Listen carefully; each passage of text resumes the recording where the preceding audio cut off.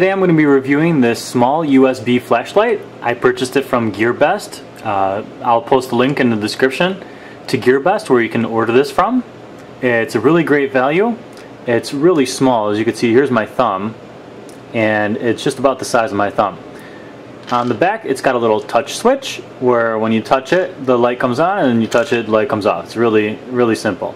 So I'm going to show you how bright it is, and I'm going to put it in this little charger doctor. It's going to tell me how much it pulls as far as amps goes.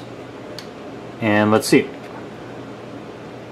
Okay, so I'm at 0 amps. I put the touch switch, and you can see it's bright, and it's reading between 0.03 and 0.04 amps. Let me get the light out of the way.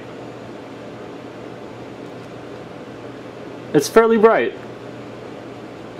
0.03, roughly 0.03 amps. So on one of these power banks here,